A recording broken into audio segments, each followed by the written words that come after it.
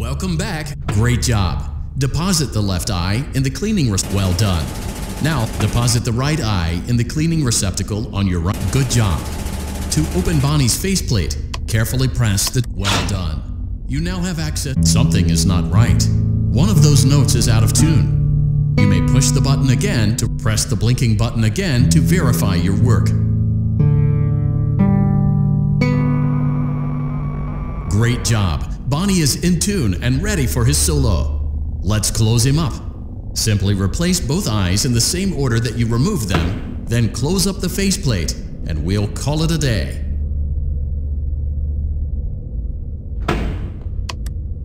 Well done. That concludes your parts and services task.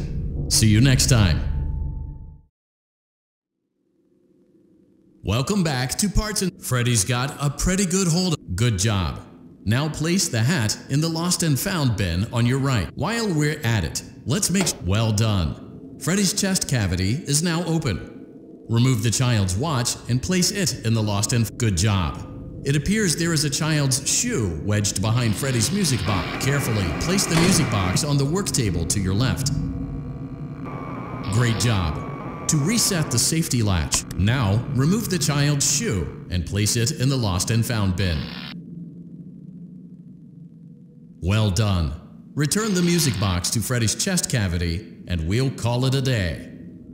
Oh no, you seem to have mishandled Freddy's music box. This is not good. Crisis averted. To close, that concludes your time in parts and service. Your pay will be docked accordingly.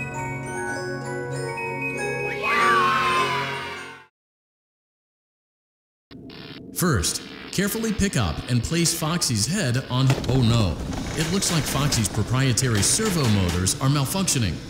It is recommended that you keep an eye on... Good job. Foxy has regained control of his legs. A gentle... Well done.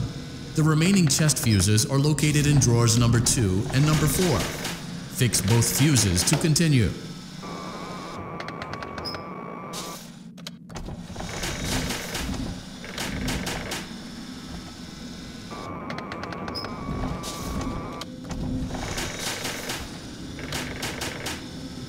Good job.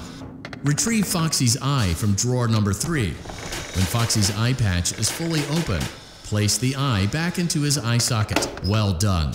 This concludes all your parts and service tasks. Pirate Cove can now be reopened.